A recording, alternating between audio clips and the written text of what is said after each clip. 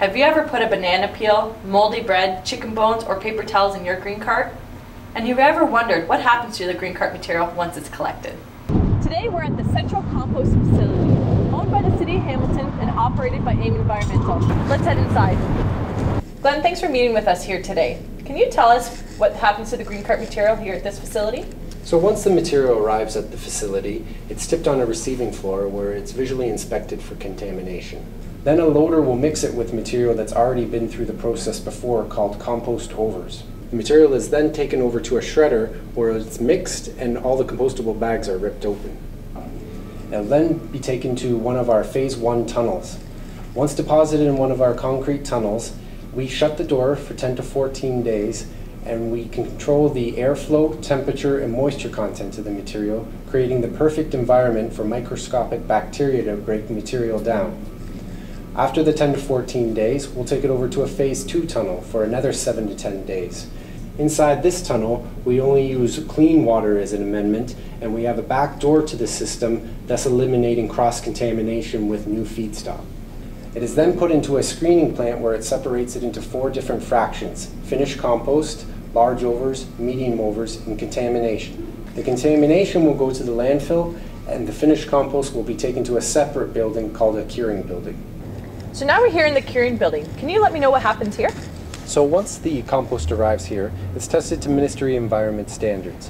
Once we receive the results back, it's sold to farmers within 100 kilometers of the site.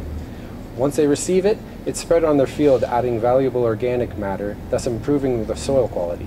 Very cool. So obviously food is composting and it can probably cause a lot of odors here at the facility. What do you do here to reduce those odors? Well, one thing we do is we keep the entire building under negative air pressure, thus keeping in stinky air and keeping clean air outside. All the process air is then passed through an air scrubber removing particulates, then passes through a wooden media biofilter where millions and upon millions of microscopic bacteria break down odorous compounds on a molecular level. It then passes through a 30-meter stack and out into the atmosphere. Glenn, what are some tips that we can give to our residents to make sure that the compost coming here is clean? Well, one of the most important things you can do is use the proper liner in your kitchen catcher. You can use paper towels, and you can use compostable bags with the BPI certification logo. So no plastic bags or anything like that? No plastic bags, no shopping bags, and no oxo-biodegradable bags either. So what are some tips that we can give our residents when they're cleaning out their fridge? Well, the best thing they can do is embrace the yuck.